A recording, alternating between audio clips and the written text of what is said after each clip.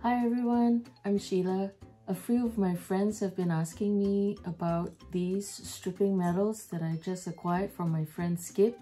So I thought I'll just do a little short video review for them and also do a side-by-side comparison with some of the stripping stones that I have and some of the other metals that I have. So this is just for anyone who may be interested. On my table here, you'd see I have a whole collection of different stripping tools that I use. I actually have a lot more than this. I'm just pulling up some of my more frequently used ones. These are the new metals that I just got from Skip. They look like this. There are 3 in this set. So there's this big one, and then there's this middle one, and a super tiny one that you can use for detail work. And this is actually all solid stainless steel through and through, and on the ends there's 2 ends to it. It's got full of this grit, and it's also metal, and one side is curved to fit your thumb perfectly like this, and the other side is kind of flat, but you can also use the sides, you see. So that's the nice thing. And I find myself, when I'm stripping a dog, I can do this, and then every now and then I find myself going this way as well, depending on what you want to do.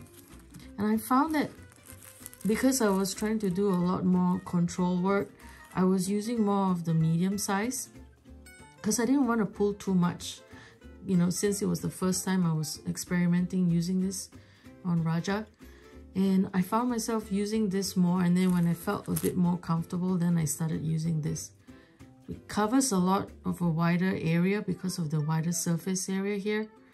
So the thing about the grit is it pulls a lot of hair.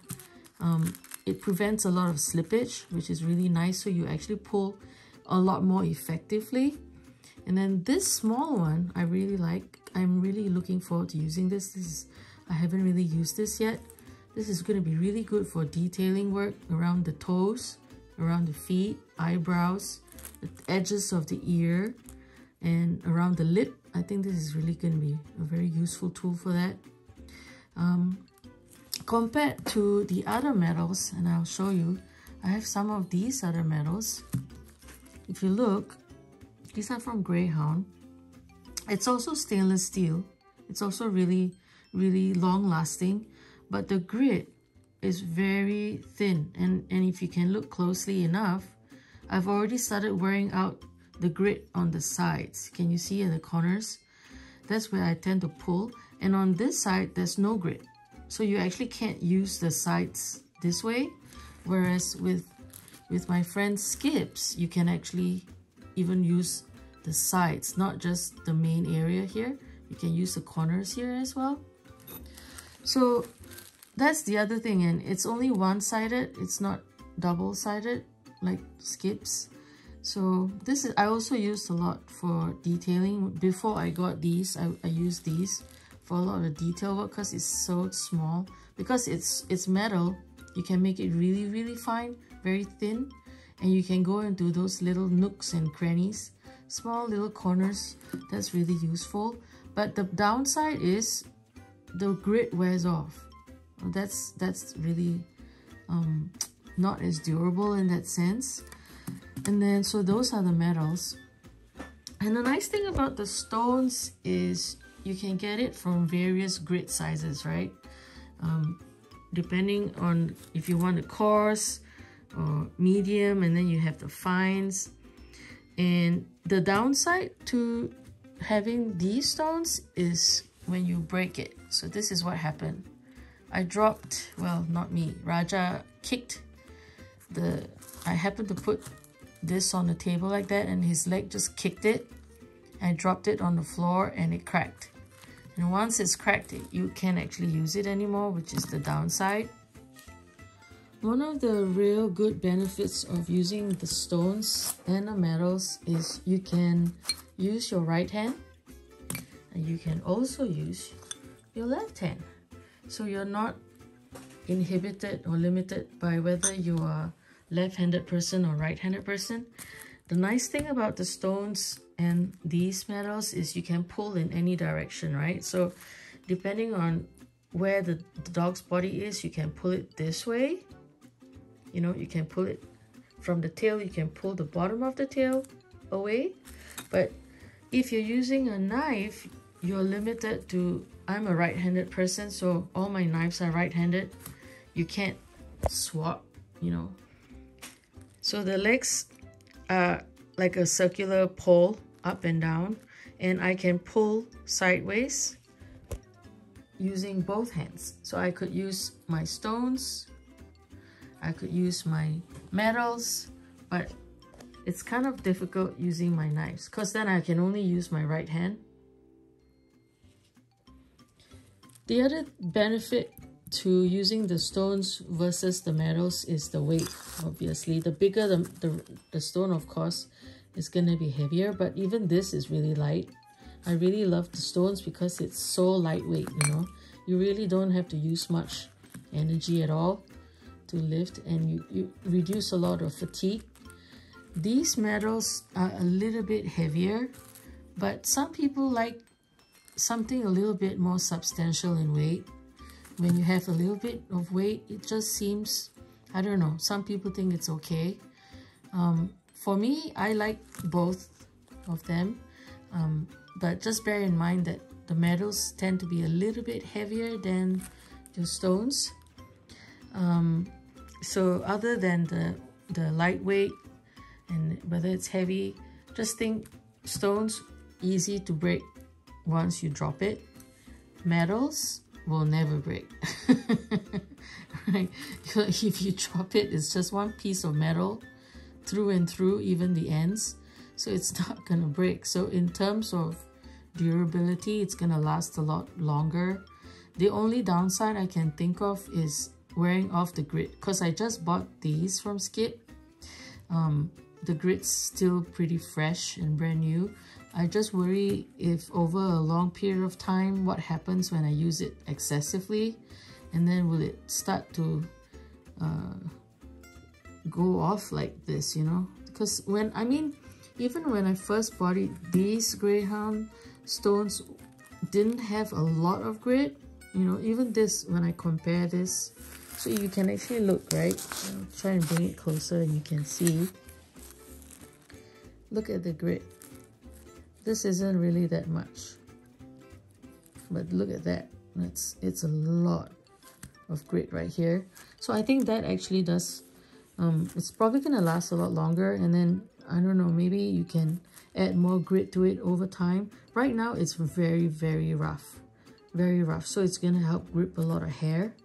So that's the nice part.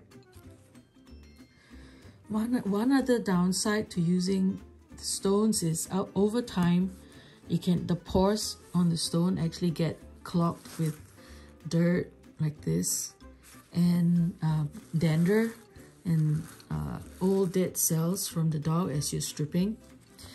The pores get clogged, you see, and you can wash them if you want. It's not a problem. The other limitation to using the stones is you don't really use stripping powder, because once you use powder on the fur as you're pulling, that's gonna clog up all the pores, and then you have to wash it. Whereas if you're using knives, you don't have to worry about powder, because you just have to brush off the powder or the dander from the grooves of the teeth, and then you're fine. Whereas this one, I guess it's the same thing, but it's practically, there's no grit anymore. In fact, I hardly ever use these stones and these metals anymore, just because the grit has worn off, so I don't use them. I'm finding myself pulling out my stones now, and my new metals that I'm gonna start using a lot.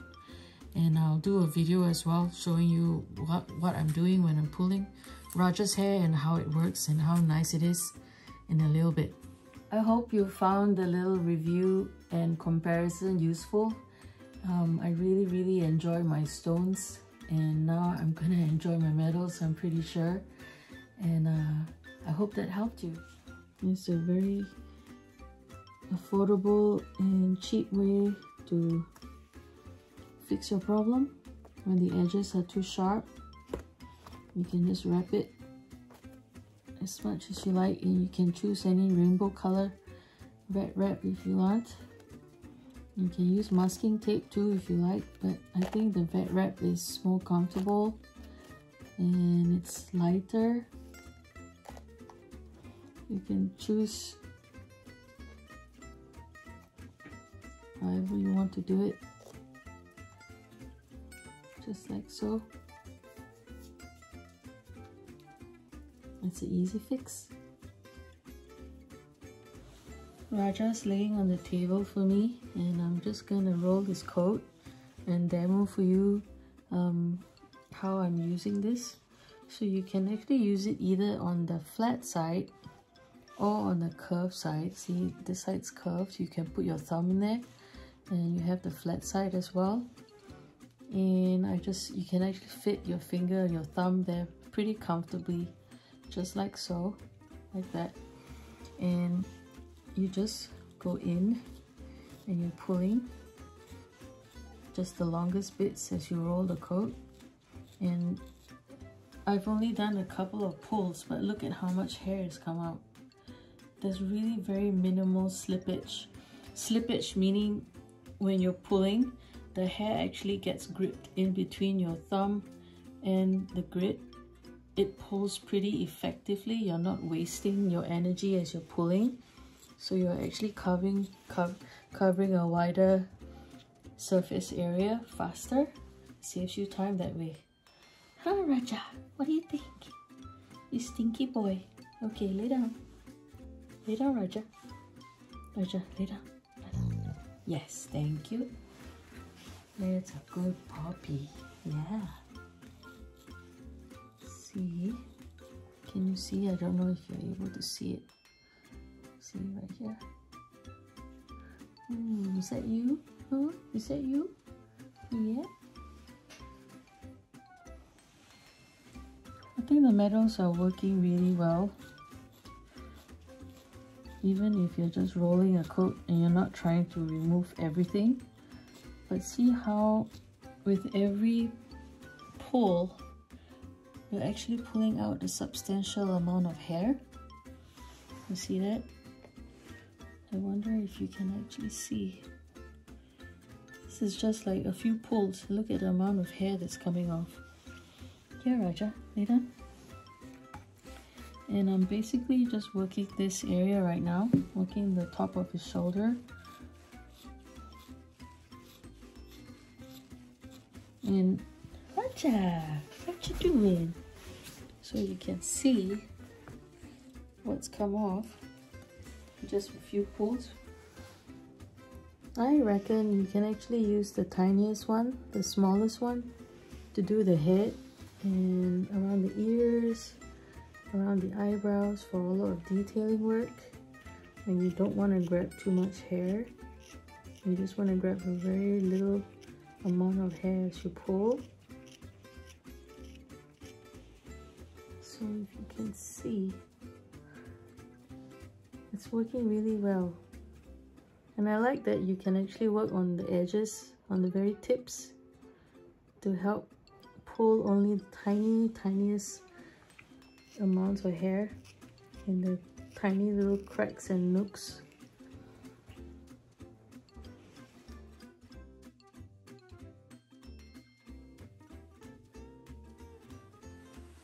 I've been working on his shoulder now. You can tell this is the top of the shoulder where I just pulled, and I'm working my way down toward his elbow and this area where I will be transitioning and leaving coat here to create that straight shoulder into the foreleg. And so this is not touched yet, and you can tell it pulls pretty evenly, the metal. You don't really need to use that much strength at all, so it actually saves you time because it's pulling more efficiently right now. I'm really happy with it. So I'm gonna continue stripping him now. I think I approve. What do you think? You like it? Yeah? I think Raja approves too. He says yes to the medals. I hope you enjoyed watching our little short review video, and happy trimming!